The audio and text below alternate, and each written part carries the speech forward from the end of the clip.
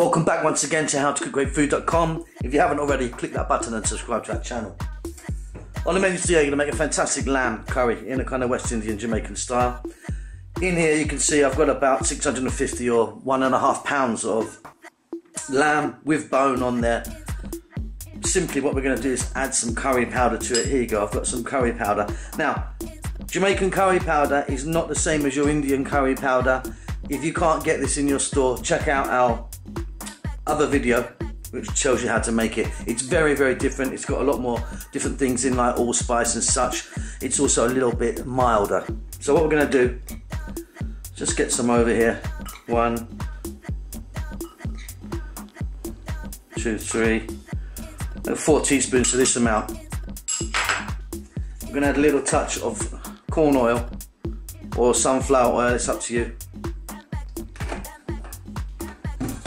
We're going to go in with a little touch of salt. Now what we need to do really is mix this around and then leave it overnight. We haven't got time to do that today. I'm going to go straight in with this. So we're going to give that a little mix. I'm probably going to leave it for about 10 minutes, not overnight, and then we'll get over to the cooker. Okay, so I've got a nice pan here. I mean, luckily I've got a Dutchie here, but use any saucepan that you like. There's my meat. Like I say, if you can leave this overnight, it'll be so much better. I've got a little touch of oil in there. Let's pop our meat in. What we're going to do now, we're just going to cook this with the lid off for about 5 minutes. We're just going to kind of seal it a little bit. But while we're here, we're going to add some ginger and garlic, roughly chopped, nice and chunky. Also, some bay leaf. So we're going to just stir this around, cook it for like 5 or 6 minutes on a kind of fairly high heat, just to seal it together. Then we'll move on to the next stage.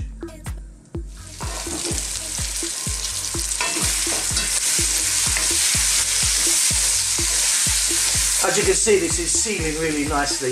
It's nowhere near cooked, of course. What we're going to do now, I've got water, hot water.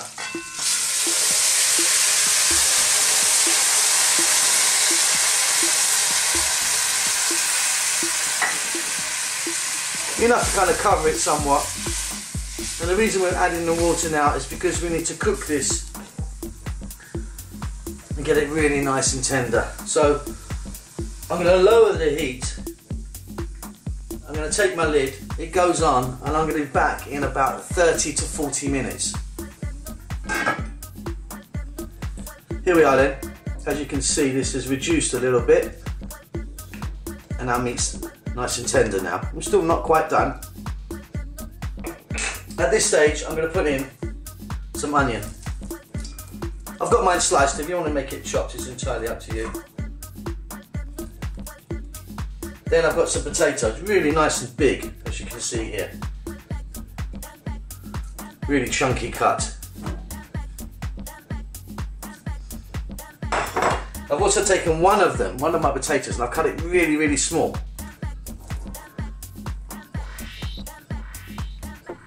What that will do is when it cooks down, that small potato will break down and thicken our sauce a little bit. Now I'm going to add some scotch bonnet pepper. If you want, you could just put in some sauce, like some pepper sauce if you wanted. And I've cut them whole like that so we can take them out later because they are really, really hot. Give this a little stir.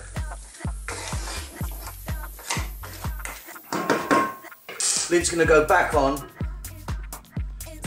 I'll be back here in about 15 to 20 minutes. Okay, let's take a look now.